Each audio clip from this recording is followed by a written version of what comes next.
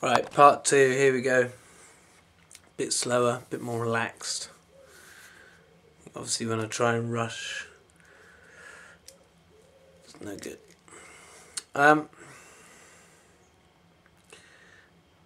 But I think what there is more evidence for, and what is more overwhelming, is that there would be an agenda to reduce the population.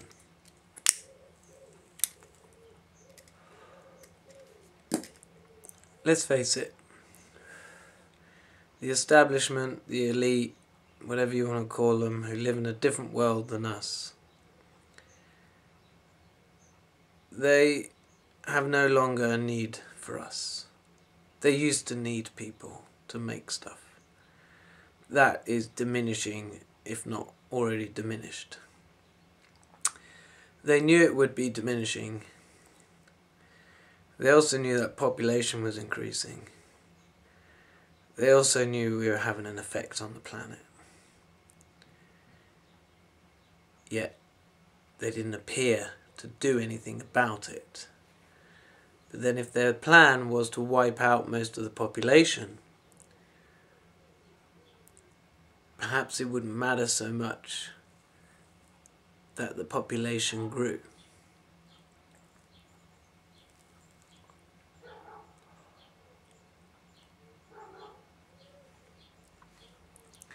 They could keep parts of the world in a good state, enough of it,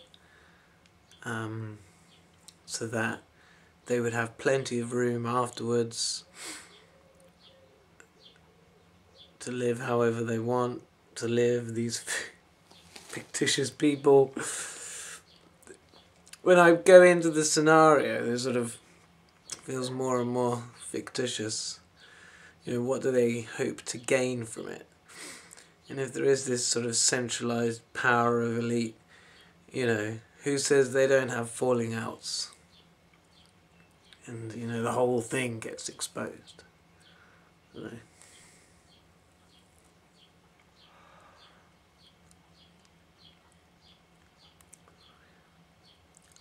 But let me go back to the point where, we knew things were happening. In the 1970s, they knew that humans were having an effect on the world. So why didn't they say at that point, right, best everyone has just 2 kids, 2 or 3, right? Some people are still having 6, 7 kids. And then be able to say 10 years later, look, in our country we've said that people should only have 2 or 3 kids, and they pretty much stick to that. We've put forth the case about there being a finite planet, and only so much stuff, right?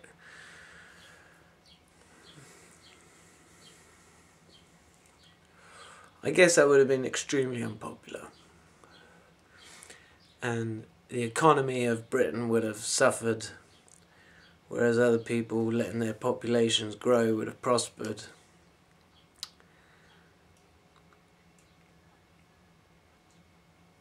So if there is a bunch of elites,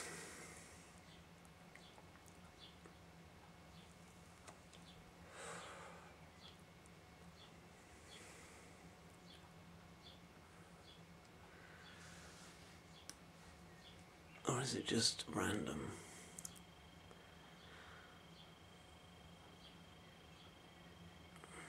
But I really feel like this HPV vaccine could turn out to be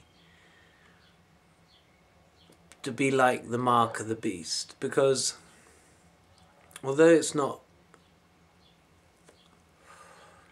compulsory yet, if a girl doesn't have it at 12 or 13, she can always have it later.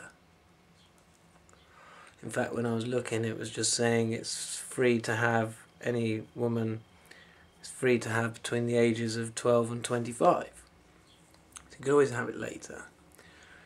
And if the stories about the herpes are going away and, You know, because I knew when I was first learning about sex and waiting to lose my virginity, I knew I'd heard it said that if you have sex with anyone who's had sex before, you will get genital warts. Like, it's everywhere. And my brother had had an AIDS test when he came back from Australia, and I was so scared that he was going to have AIDS. You know, I'd have to watch him suffer and die or whatever. I thought, you know, I was just so scared, so relieved when he came out of the test result place. He was like,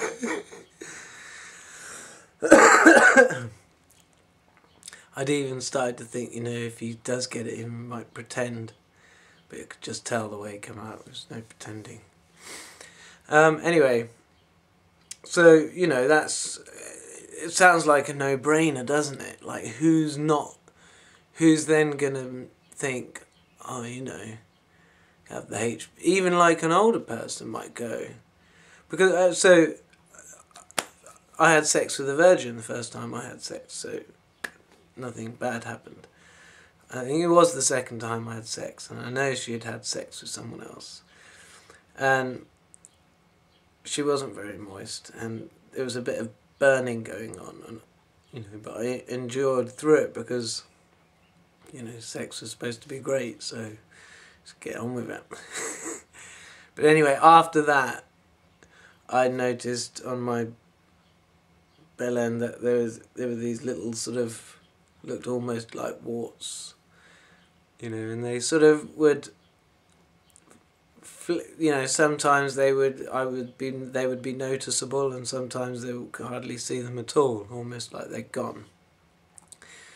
But I think it sort of came and went for a good few years like that. I'd say about 4 or 5 years, and then didn't see them again, and they haven't come back, and actually I haven't had sex in 11 years, but there was quite a lot of time in between that.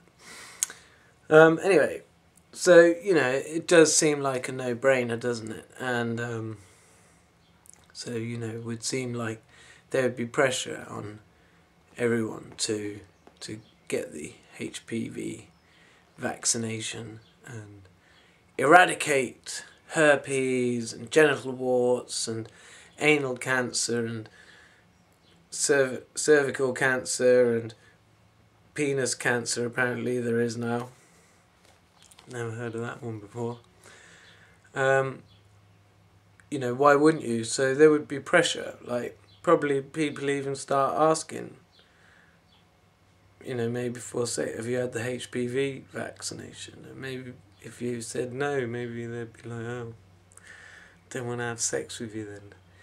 Even though the whole kind of thing doesn't make sense with vaccinations, doesn't it? I mean, I heard them say that, you know, even if everybody was vaccinated, you'd still need to keep vaccinating for a good few generations before you could say you've eradicated. So I guess it is very complex. You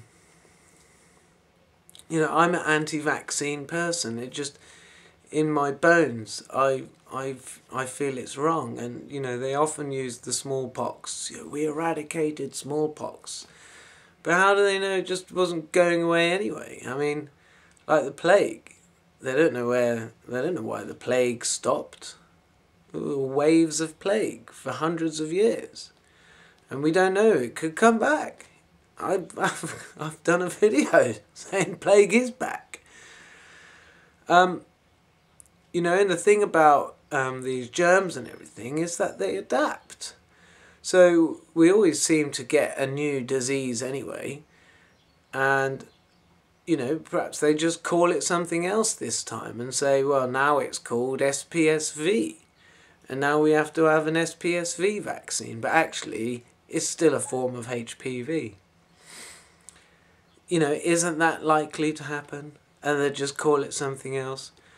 You know, before measles, you know, we'd never had cancer before, really, had we? I mean, they say, oh, we probably did, but you know, they just didn't know what it was, and people just died, and you know, what is cancer is like lumps and bumps, and you know, and they can be internal, and then you're feeling fucking awful or coughing up blood and shit like that.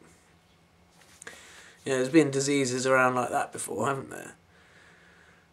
So, you know, what about if naturally we would usually get measles and mumps and then we would fight it off? Perhaps that was a key thing for the immune system to do. And maybe when you're not doing that, maybe you're susceptible to cancer. You know, the thing is, I just think it's obviously a complicated area, and I can't claim to have read everything and know everything about it. You know, I think at best I know my own health, and I know I had some pretty severe stuff going on. You can see the scar there. Blocked wisdom tooth, and it all swelled up, and I couldn't open my mouth. And it was so painful I ended up stabbing this lump. It drained, and I could open my mouth again. I was happy, and it came back about 3 times. So that's why I got the scar there. But the tooth is through now. You know. And I didn't go to the doctor. I let things take their course because I believed that it would work. 2 years ago, something happened with my leg, and for 2 weeks I couldn't walk, and I was wondering if it was caused by meditating, but I ended up meditating out of it. So, you know, that gave me good faith in the fact that the human body does fix itself. And that believing is important, positivity is important. Keeping natural for me is important. That includes, you know, healthy, natural bacteria in and around me. That's like not using chemicals as much as possible. That's my kind of thing. I just think if it's natural it's good, if it's not natural it's bad. So I don't worry about getting some mud on me. I'll just rub it into my hands. Wouldn't necessarily want to wash my hands after doing that. It's not my point.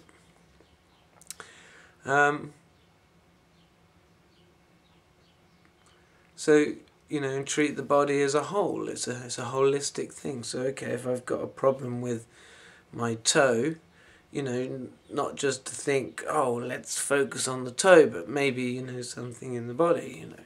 It's like, it's just a sign, it's there in the toe because there's probably a reason for it. There's probably a whole body map of like, if you get something here, it means this and that and the other.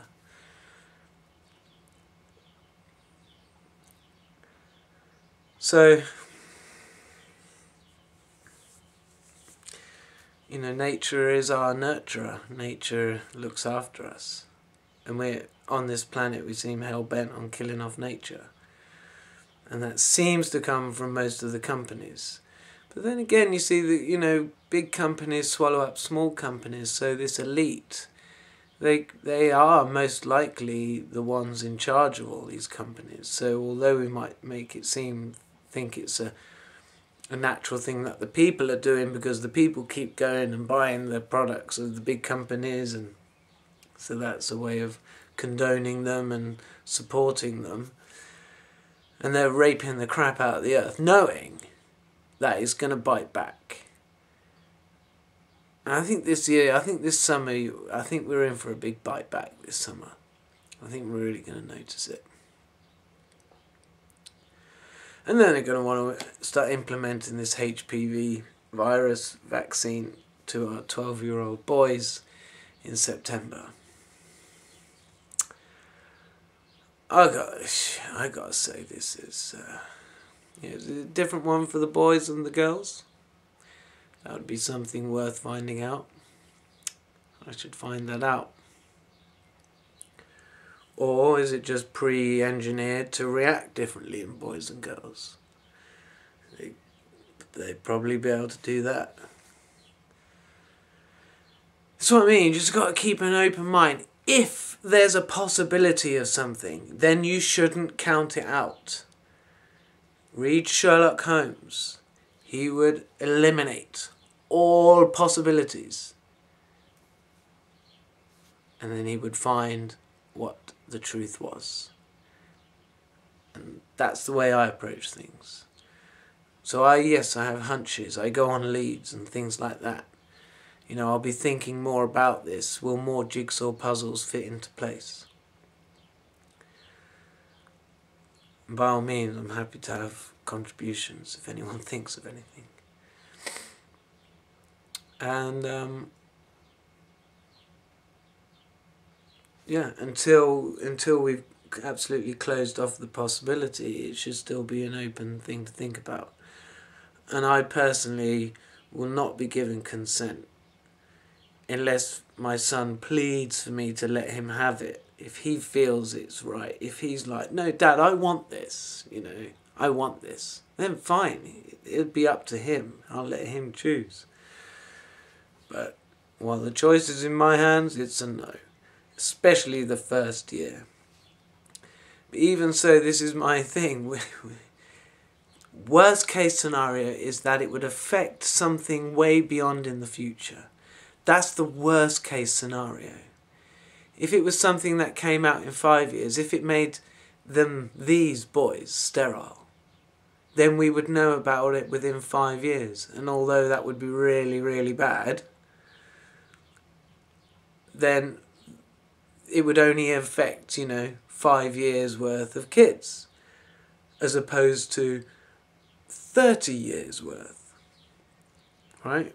If it makes their children sterile, we wouldn't know for 30 years. And then you've vaccinated, they could probably vaccinate the world in 30 years, if they were pushing this agenda. And we could all get a Tinder app and just go around shagging everybody. Wouldn't that be great? I don't think so.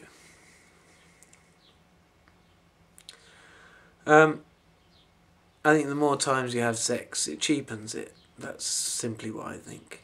And then you basically want to do it with somebody new. And then if you kept doing it with new people, after a while that would just really cheapen it, wouldn't it? It just wouldn't be as meaningful as it could be. I think that something should be saved for someone you really love. And I think that's partly why. That's what I see as a sign of, if people are getting... Who's that?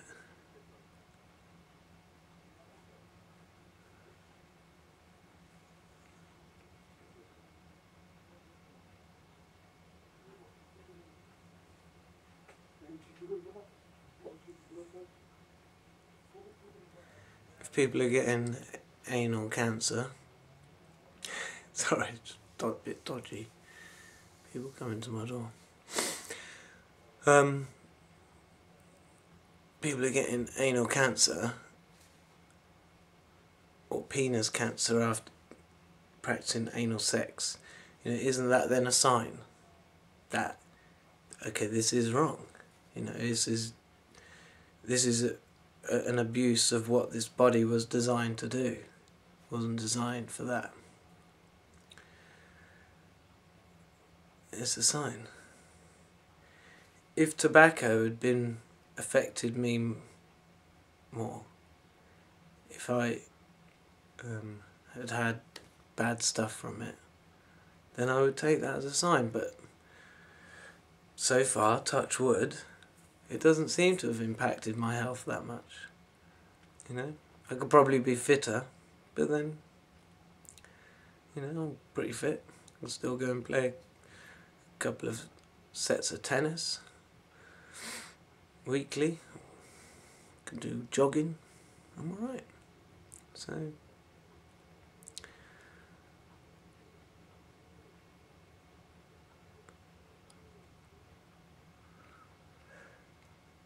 it could be, it's possible, that this is like the mark of the beast.